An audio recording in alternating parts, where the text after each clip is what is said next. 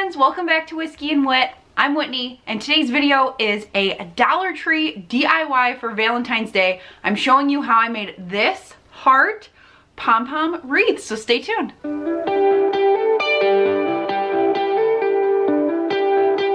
So if you've watched my recent Dollar Tree haul, I showed you the heart wreath form, and I said I had million different ideas, and that's the cool thing about Dollar Tree wreath forms. You can literally make it into whatever you wanted. Now, I wanted a pom-pom wreath for so long, and just Christmas is just way too hectic to try to be learning how to make pom-poms, etc. So I thought I would try my hand at doing it this Valentine's Day. I thought this heart is super cute, and then you can use this technique literally year round. You can make this whatever color you want. You can make it all red, you could add pinks, you could literally do whatever you want. So without further ado, I'm going to show you how I made it and to show you how I added a little Valentine's Day flair to my house. You're going to need to make this wreath is the yarn in the color of your choosing, and then also a wreath form. If you don't want what's from the Dollar Tree, you can get these at Michael's, Hobby Lobby, all the craft stores.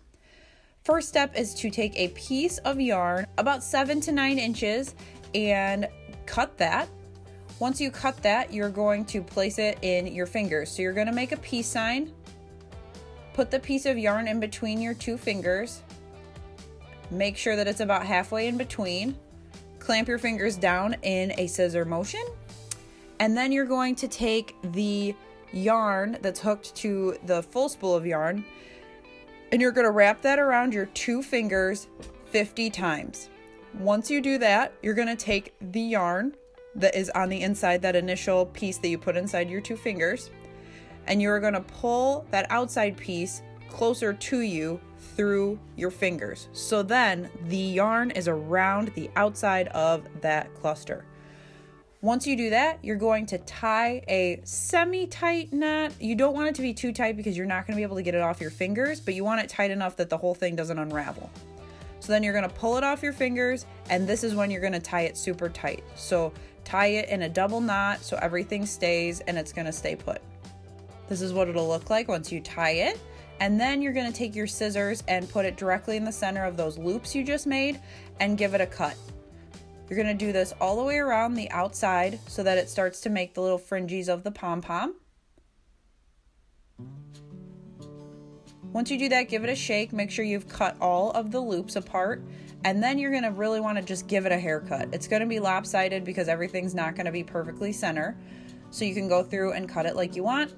And that's how you make a pom-pom. Now do that again, and you're going to need 50 total. So I did 25 red, 25 white, but if you're doing the same color, you're going to do 50 of the same color or whatever you're going to need to divide it by. And really, it wasn't a huge deal. I cranked those out one night watching Netflix. It was not too bad. It was kind of therapeutic to do it. And then I went ahead and laid everything out in the pattern that I was looking for on top of the wreath form, and this allowed me to know how many I needed.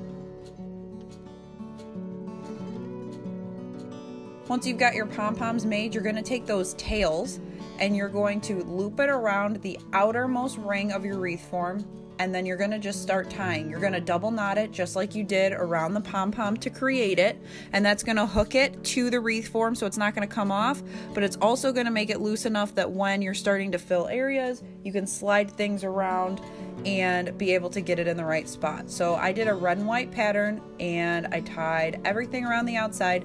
Now what you should probably do is cut those tails while you're tying, because I didn't do that, and look, it's kind of a cluster. So I would suggest doing the cutting right after you tie each pom-pom on, and I just tied them to the length of about how long the little fringes were. But yeah, this was kind of a needle in a haystack situation trying to cut these at this point in the game, so I would suggest doing them earlier.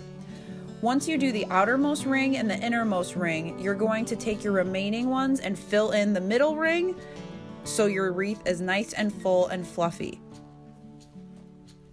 The last thing I did was add some yarn to the top as a hanger, because originally I was going to hang it on my coat closet here in the front entryway, but I decided to change that up and put it on my mantle just because it matched the DIY Dollar Tree garland I recently made so well. And if you haven't seen that video, I will link it up above because that is super easy to make. Thanks so much for watching. I hope this video inspired you to try to make some pom-poms of your own. If it did, be sure to tag me on Instagram. I love seeing viewer projects, and also I share them. I have a whole highlight of things that you guys have shared with me on my Instagram. That's Whiskey and Whit. Be sure to go over there and follow me because I share a lot of behind the scenes stuff so you can kind of see what's going on in between the videos. Also be sure to hit subscribe down below so you don't miss a future Whiskey and Whit video, and I will see you guys in the next one. Bye!